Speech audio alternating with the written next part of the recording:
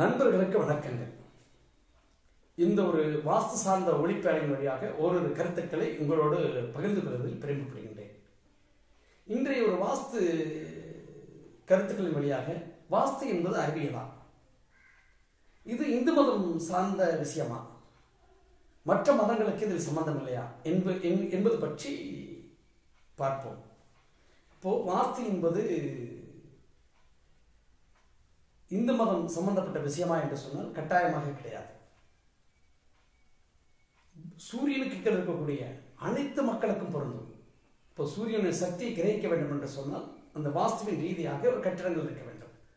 வடக்கும் கிழக்கும் அதிக இடங்கள், தெற்கு மேற்கும் குறைந்த இடங்கள், வடகிழக்கு பள்ளம் தென்மேற்கு உயரம், இப்படி பல விதமான ஒரு 6-7 விதிகள் இருக்கின்றன. அந்த 6-7 விதிகளுக்கு உட்பட்டு அந்த நம்முடைய வீட்டின் கட்டடம் என்பது இருக்க வேண்டும். அப்போ சூரியனை நம்ம கிரகித்துக் கொள்ள வேண்டும்.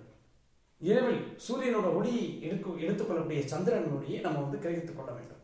இப்போ சூரிய சந்திரனின் ஒளியானது ஒரு இல்லத்தில் இருக்கும் பொழுது மிக ஒரு அற்புதமான ஒரு வாழ்க்கையை வாழ முடியும்.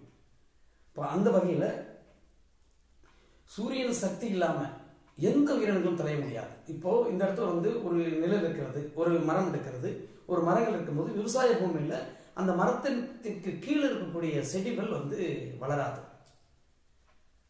அதே போல தென்னை மரங்கள் இருக்கிறது. தென்னை மரத்தில் தென்னை மரத்தோட விதி என்னன்னு சொன்னால், தென்னை மரங்கள் ஒவ்வொரு மரங்களும் ஒவ்வொரு மரத்தின் அந்த தோகைகள் ஒட்டக்கூடாது. அதே போல ஒரு மரத்தினோட நெருக்கமாக வைக்கும் பொழுது அந்த சூரியனுடைய ஒளி கிடைக்காது. அந்த இடத்துல உற்பத்தி என்பது இல்லாது போய்விடும், அதோட வளர்ச்சி என்பது இல்லாது போய்விடும். இப்போ நிழல் படக்கூடிய இடங்களில் சூரிய ஒளி இல்லாமல் போனால் அந்த இடத்துல வளர்ச்சி என்பது இல்லாமல் போய்விடுகிறது. அதாவது சில இடங்களில் வெயிலை, அதாவது சூரியன் ஒளியை தணிப்பதற்காக ஒரு விஷயங்களை செய்வார்கள்.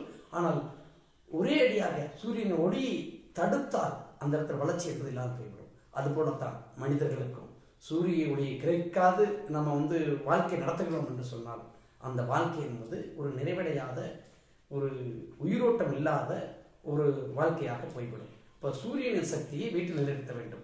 இப்போ சூரியனின் சக்தியை நிலைநிறுத்தும் போது உங்களுடைய வாழ்க்கை மேம்படக்கூடிய வாழ்க்கையாக இருக்கும். அந்த வகையில் சூரியனின் சக்தி ஒரு இல்லத்தில் படும் அமைப்பாக ஒரு இல்லத்தை அமைக்க வேண்டும். அதனால்தான் வடக்கும் கிழக்கும் அதிக இடங்கள், தெற்கும் மேற்கும் குறைந்த இடங்கள். இந்த காலையில் 11 மணி வரையிலும் ஒரு சூரியனோட ஒளி நம்ம இல்லத்தில் பட வேண்டும்.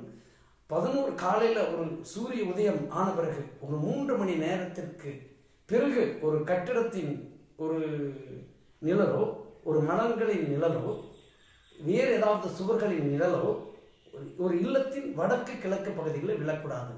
அப்படி விழுகின்ற போது அந்த சூரியனின் சக்தி இல்லாத அமைப்பாக போய்விடுகிறது. அப்படி இல்லை என்று சொன்னால் வாஸ்துவின் ரீதியாக, அறிவியல் ரீதியாக வளர்ச்சி என்பது இல்லாமல் போய்விடும். இப்போ இந்த இடத்துல சூரியன் சக்தியே வாஸ்து. அப்போ அறிவியல் பூர்வமாக ஒரு செடி வளர வேண்டும் என்று சொன்னால், ஒரு உயிர் பெருக வேண்டும் என்று சொன்னால் சூரியனின் வெளிச்சம் ஒளி என்பது வேண்டும்.